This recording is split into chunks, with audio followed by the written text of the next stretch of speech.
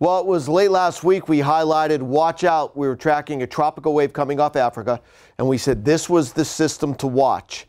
We said that for the upcoming week and by mid-September, and indeed, that is the system to watch. This is Lee, which is a strengthening storm here this afternoon as it continues to pull to the west-northwest at about 12 to 14 miles per hour. It's located about 1,150 miles to the south and southeast of the northern Leeward Islands. And again, that movement to the west-northwest. Now, we've been calling for this for days. This is going to rapidly intensify. Let me show you why. What do we look for intensity of tropical cyclones? There are three conditions we look for: warm water, limited wind shear or light winds aloft, and sufficient moisture. Dry, dusty air will prohibit deep convection, and it's that deep convection, those showers and thunderstorms, that are one of the engines for developing tropical systems. All right, so what do we have going on right now? Let's take a look at the water temperatures. Here I have Lee highlighted. These are not the water temperatures. These are the anomalies. Is it above or below normal? Keep in mind, this time of the year, water temperatures are at their warmest in the tropical Atlantic. Not only is it warm water, it's above normal by a few degrees, 4 or 5 degrees. So this is exceptionally warm water that it is over right now. Now, just because you have warm water doesn't mean you're going to get tropical development. Now we look at the other two ingredients. Do we have dry air coming into the center of the storm? Let's take a look at the water vapor loop. Again, I have Lee highlighted. You will take note, there is a lot of dry air in the pathway of Lee, but you'll note that the dry air is not coming into the storm. In fact, it's being pushed away from the center of circulation. And you see this a lot with these developing cyclones, these developing storms. Oftentimes, they produce their own environment on which to thrive. That's what's going on with Lee right now, and it looks better and better even on the water vapor loop here. The other thing I want to point out, wind shear. If I saw, as we see, here's wind shear. You see this across the Bahamas where things are moving from southwest to northeast? I don't see that in Lee's path.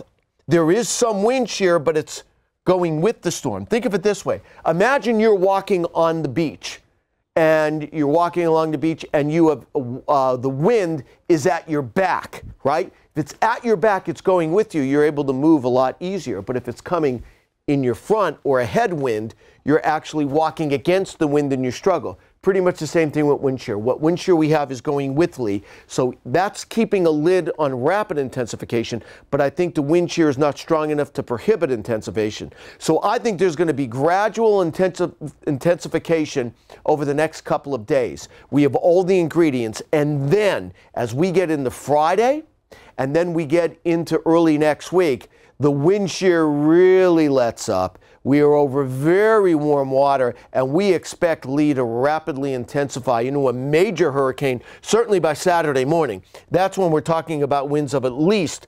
111 miles per hour. Once you get to Category 4, you're talking about 130 miles per hour. And we think the winds can get easily up to about 145 miles per hour. And it's not out of the question that Lee could become a Category 5 hurricane.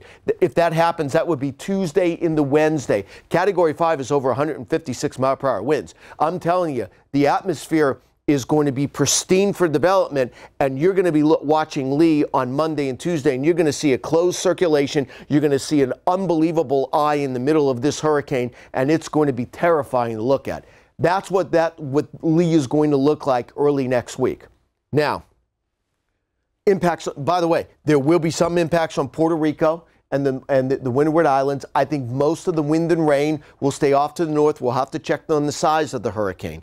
But I think there are some impacts. Certainly there's going to be very rough seas now and rip currents. Now, there's a trough coming into the eastern United States as we get into Tuesday and Wednesday. That's why you see this turn to the north of Lee. It's this trough that will eliminate the following areas from a direct impact: southeastern North Carolina, South Carolina, and all of Florida. You're not going to have a direct impact.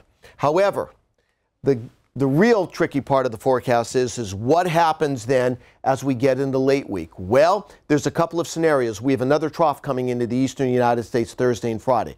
Now, the strength and the speed of this trough is the key. there's a couple scenarios. Here's one of them. That is, it's a fast-moving trough. It's a little weaker, but it's a fast-moving trough, and it's able to move far enough south to pick up Lee and steer it away from the United States Thursday into Friday. That is one scenario. The other scenario is, well, instead of the trough being weak, it's going to be stronger, slower, and farther west. And if that's the case, that means Lee comes right toward the United States. And in this scenario, I think anywhere from the Outer Banks of North Carolina to Nova Scotia, you're in the discussion for direct impacts from Hurricane Lee. Now, it is important to note, by the time we get into Thursday and Friday, Lee will be undergoing wind shear. The atmosphere is not going to be pristine, so Lee will probably start to lose wind intensity. No, it will. So it's not going to be a Category 5 as it approaches in this scenario, but it's certainly going to be a strong hurricane. So again, that's the key. What is the next trough going to do? Is it a little faster and weaker that it comes toward the U.S. and steers Lee out to sea, or is it slower, stronger, farther west, and then we have some problems? So I want to leave you with this. Here's what you need to know. Lee may approach Category 5 status in the Southwest Atlantic early next week. I think there's at least a threat to the Northeast coast late next week. And again, we're highlighting that area right now from the Outer Banks, North Carolina, and Nova Scotia. Now, regardless of whether Lee stays offshore or comes toward the United States, there is going to be dangerous surf and dangerous rip currents up and down the eastern seaboard all next week.